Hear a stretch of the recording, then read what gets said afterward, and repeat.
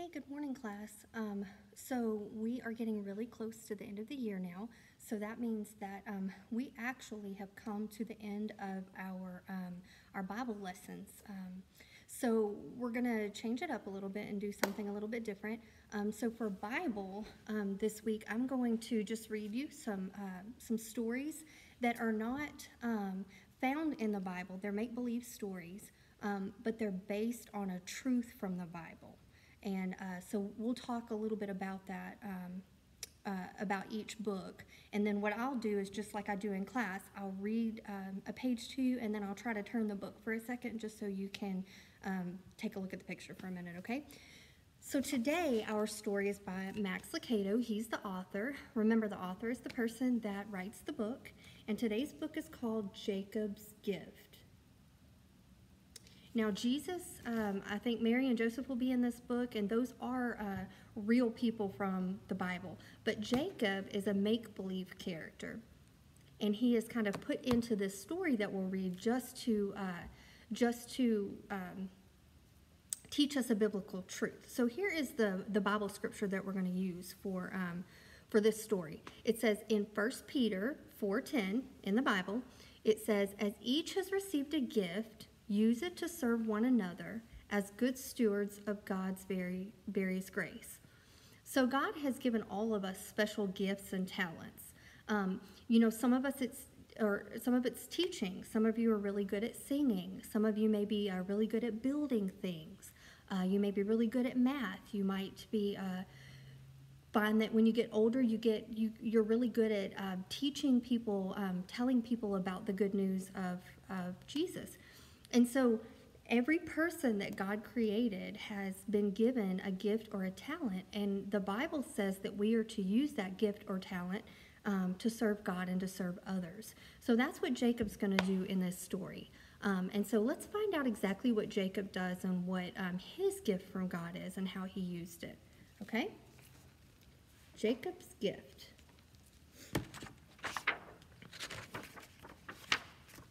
Rabbi Simeon brushed the sawdust off his hands and began untying his apron. "Before you leave today, I have a special announcement." He hung the apron on a wooden peg and turned to look at the handful of boys in his shop. All but one apprentice had removed their aprons and put away their tools. Rabbi Simeon looked across the workshop. One boy continued sawing a piece of wood. "Jacob," the rabbi instructed, "our work is finished for the day. Put away your tools." Jacob didn't respond. The only sound he heard was the swish, swish of the saw. And now, swish, swish was the only one anyone heard. But Jacob didn't know that. The other boys in the shop began to snicker.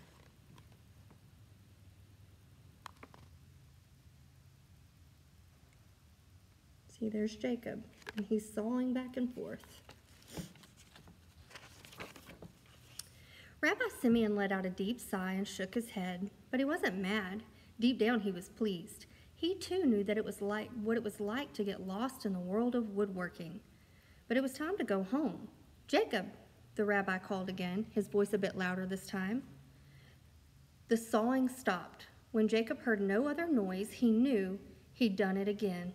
Slowly, he placed his saw on the table.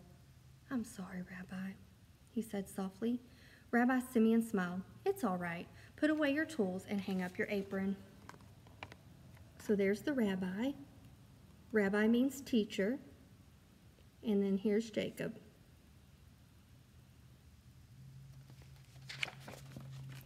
Jacob quickly cleaned off his work area. With a sigh, he stood and walked across the room, never looking up. This was the part he hated most. Everyone was looking at him. He hung up his apron as the other boys continued to snicker or make fun of him. Jacob's cheeks burned, and finally the rabbi spoke and all eyes turned back to him. "As I said earlier, my nephew from Nazareth should be here within a few days. He is a master carpenter who knows quality work. He will help me select one of you for a special task. The one who builds the best project will work with me in the new synagogue."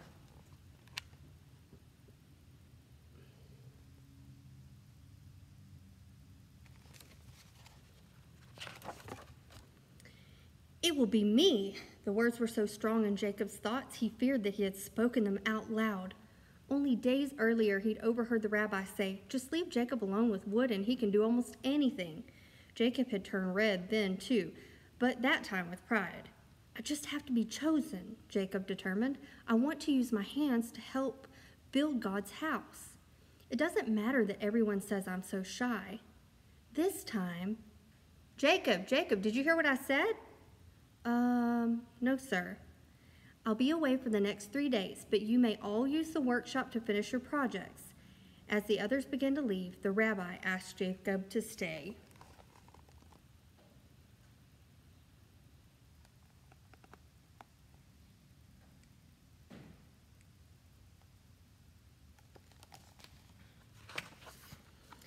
Again, Jacob felt his cheeks warm. He waited until everyone had left and then approached the carpenter.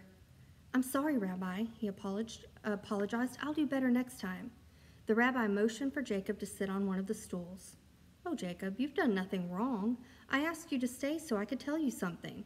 The rabbi smiled, pulled up a stool, and sat down. He placed his big hand on Jacob's shoulder and began, "God has given you a gift of woodworking. What is difficult for so many is easy for you. Surely you've noticed." Jacob nodded slowly. He had wondered why other boys struggled with the wood to make things that seemed so simple to him.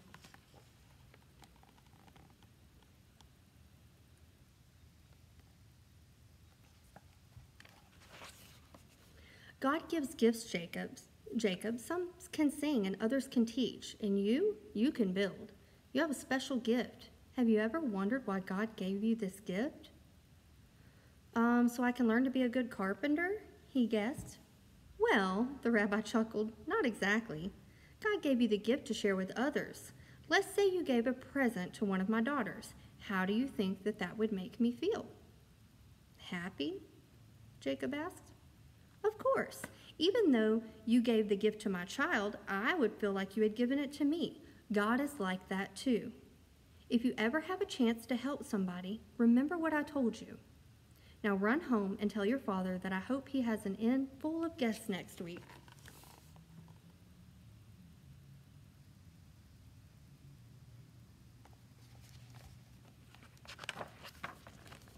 That evening, at supper, Jacob's father reminded him of the days ahead. "We're expecting a lot of business, son."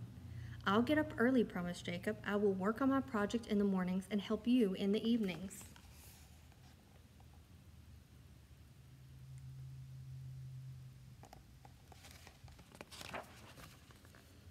The next 3 mornings, Jacob crawled out of bed while it was still dark and went to the workshop. With a fire going and a lamp burning, he worked hard to complete his project. The other boys had laughed when he told them that what he was going to build, but now that it was almost finished, they weren't laughing anymore. Jacob was building a new kind of animal feed trough. His would have wheels. He got the idea while watching some men work in the stable next to his father's inn. They loaded a wagon full of hay, rolled it into the shed, and dumped it in the trough. He thought, why not put wheels on the trough? And that's what Jacob was planning to do. Jacob had returned to the workshop after helping his father at the inn. "Rabbi Simeon will be here tomorrow. I must finish tonight," thought the sleepy boy. Jacob looked at the trough and then at the 4 wheels piled on the workbench. So much work to still do. He was so tired. Maybe if I just close my eyes for a few minutes.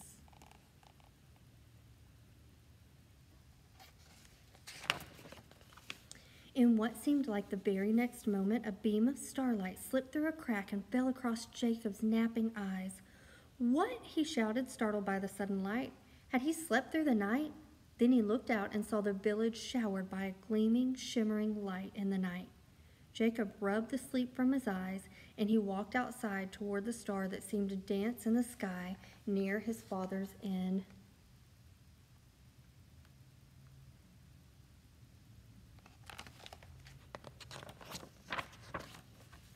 Then he heard a strange sound in the stable behind the inn. Quietly, Jacob crept closer. He looked through a knothole in the stable wall, and there, in a tiny nest of straw on the ground, was a baby. Beside the baby knelt his mother. A man gently covered her with his cloak. The baby must be uncomfortable on the ground, Jacob thought.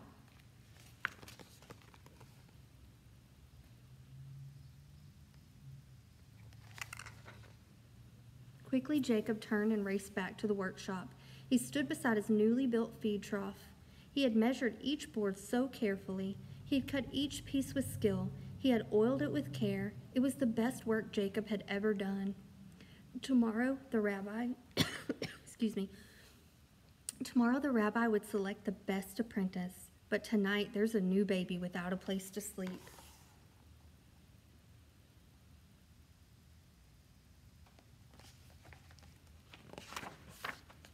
Good morning, boys, said Rabbi Simeon.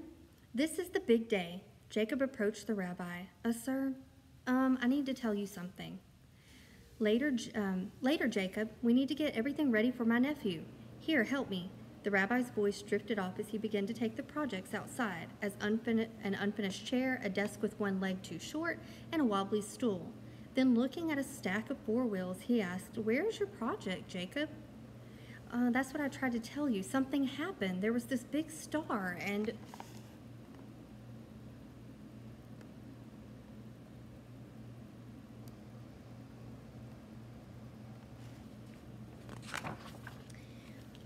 Uncle Simeon! Joseph! Simeon shouted, extending his arms. I'm so glad you're here. Jacob's eyes widened. This was the man he had seen with the baby inside the stable the night before. With one arm still around Joseph, the rabbi turned to Jacob. Jacob, this is my nephew from Nazareth. Jacob was too surprised to speak, so Joseph spoke in his place. We've already met, said Joseph, putting a hand on the boy's shoulder. In fact, Jacob gave my newborn son his very first gift. Your son, the rabbi inquired. What son? Where is he? Come and I'll show you. And the rabbi and Jacob hurried behind Joseph.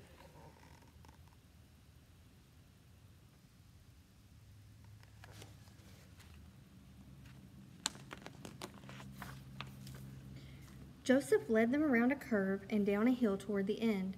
Did you stay at the end, Joseph? Not quite. It was too full, Joseph smiled. Then where did you stay? Asked Rabbi Simeon. You'll see. Joseph led them past the end to the bottom of the hill, and there he left the path and turned toward a shelter. The stable? Simeon asked. You kept your baby in a... Joseph smiled and placed a finger over his lips. Shh. Quiet, Uncle. They're asleep. Follow me. He lowered his head and entered the stable. A cow mooed at the presence of the trio. Joseph stepped next to the trough and motioned for them to approach. When the rabbi and his student looked inside, they saw a beautiful newborn baby. So here's Joseph and Simeon and Jacob. Okay, they saw a beautiful newborn baby. His name is Jesus, Joseph whispered, and he has a cradle fit for a king. Joseph's kindness made Jacob's cheeks turn red, but he felt so good seeing the baby asleep in the feed trough that he had made.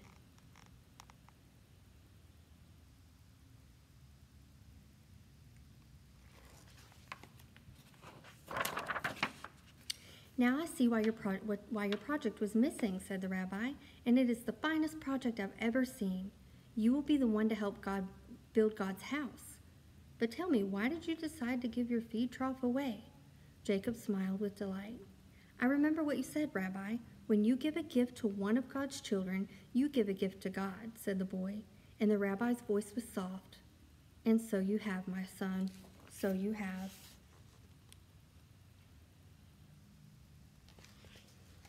Okay, so I want to make sure that you understand that this is not a Bible story.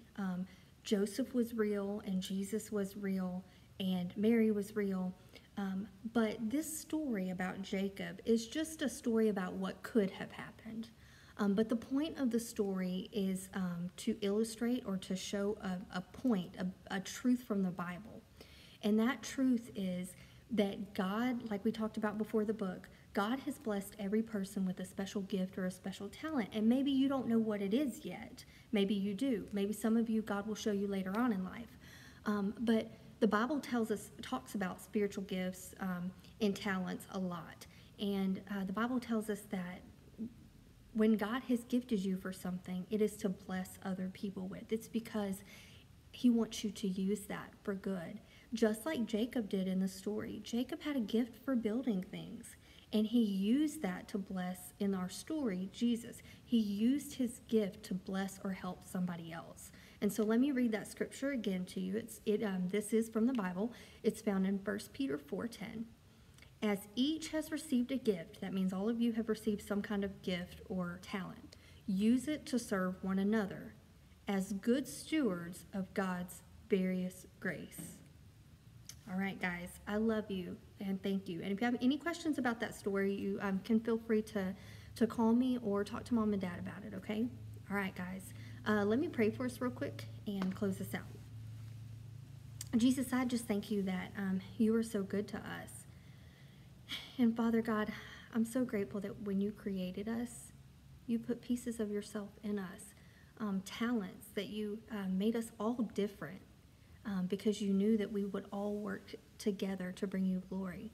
You gave us all special gifts and talents, and they're all different from each other, but they're all used to help people and to bring you glory. And I'm so grateful for that, God. And I pray that you would help these students to be able to figure out what their gift is, what you have given them, Lord, that's special about them, and that you would help them to be able to use that to help other people. And to bring you honor and glory and to make you smile, Jesus. We love you so much. In Jesus' name we pray. Amen.